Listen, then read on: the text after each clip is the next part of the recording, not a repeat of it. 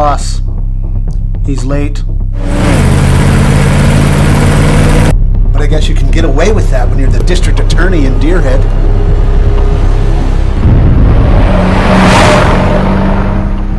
Well, we put calls out to him all morning. He simply isn't answering his phone.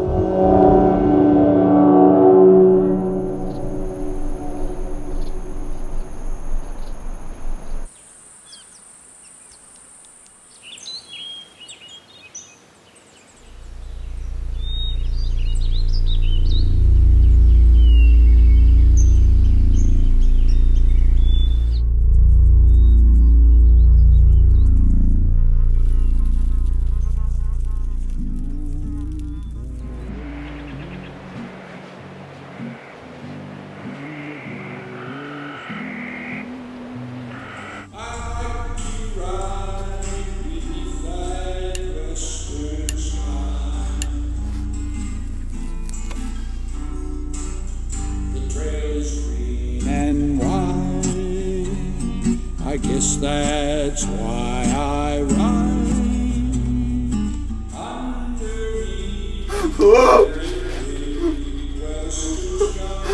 I'm gonna get you out of here.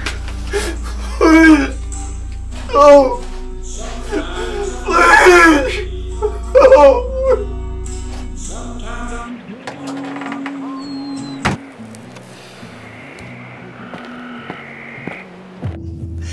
You boys run a nice little racket up here. Racket. Nice one, Harlan. Look, Mr. Goldman, I don't think I have to remind your client that murder in the first is a very serious charge. Mr. Ramirez. How many more are there? I don't even know. Steven, please. Exactly what are you offering? Well, good question. We are offering to be precise. Full confession, and we'll take the death penalty off the table. Yeah. Authorities found the latest victim's truck on your client's property. When they find his DNA in it, what more do you need? Come on, gentlemen. Anyone can put a truck on someone's property. Without a body, this is pure conjecture. My client walks. That was the gentleman, Jim Reeves on 540 AM. Classic Country KBKO. It's your pal Cold Summers, Deadhead Valley Drive time, 947 in the AM, 6043. This just off the wire. The district attorney's office is near a flea market agreement with a suspect in the disappearance of local businessman. Authorities are waiting on evidence to link ex-con and reputed gang member Steven Ramirez described. We'll keep you updated on all the latest developments in the case. Wouldn't have it any other way. Now back to more music on 540 AM Classic Country. My darling, I love you. Why are my cigarettes?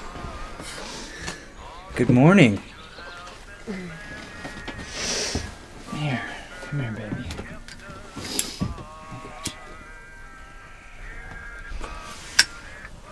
Smells like pork chops. Oh yeah, chops. I thought you would sleep all day. Well, I smelt a big old hunk of man cooking. Ooh. You're naughty.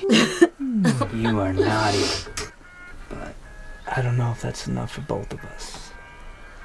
I bet I could eat that in one gulp. Well, let me go fix you a better cut then, baby. I love you.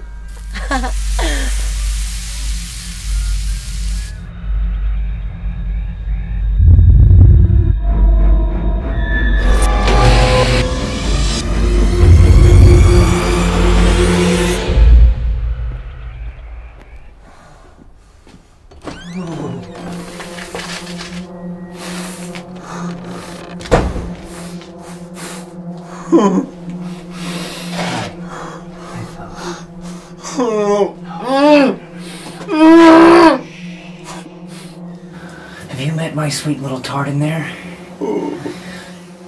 She's hungry. It's a process, my friend. Embrace it. This is your destiny. I'm sorry. Would you like to say something? What is it? Oh. foolish of me.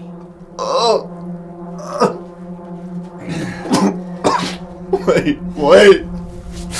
I have a family. Yeah. Listen, I have a son. I have to make it home, please. That's neat. Yeah. That's really nice. No, you don't understand. Me and my wife, we just lost a child. I don't think she could take this. Then your wife already knows how to grieve. Oh, no. Please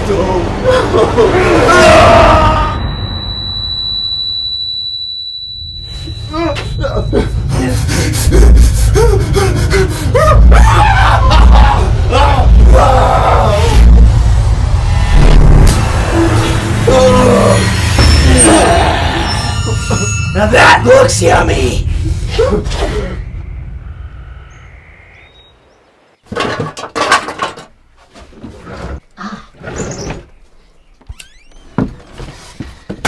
Brunch! What'd you get me? Big piece of meat.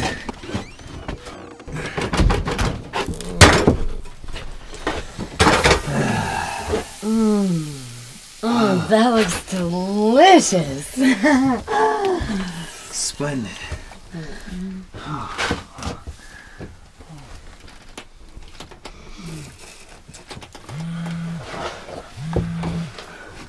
gotta get back to work. Daddy's gotta go put away the bad man. She said we was gonna have breakfast. Hands off. I'm sorry. Who's gonna eat the last piece? You are, baby. It's cooked. Probably overcooked. Small sizzling.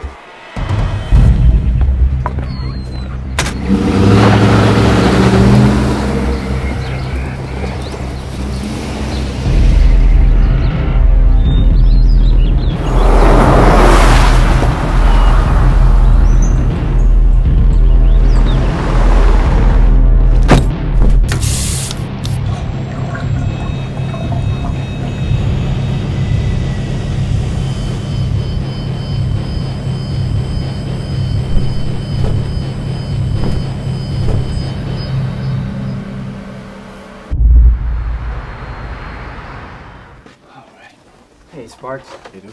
Oh, yeah. Oh, so nice of you to join us, Mr. Ralston. We were getting a little worried. Were you? Well, first of all, good morning. And I apologize for being late. My son, well, he ate something and no one knows what he ate. He ended up throwing up all over my phone. Ah, on the phone. Oh, the phone, yeah. Yeah, that would explain it. Convenient. Anyways, where are we? I don't know, you tell me. I'm listening to your flunky spew nonsense for the better part of 3 hours now. But you got a real good grasp on what conjecture means now, don't you, Eddie? No body, no case.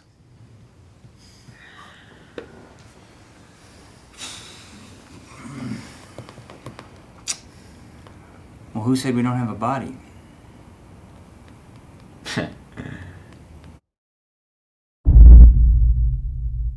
I came back to tell you I'm sorry.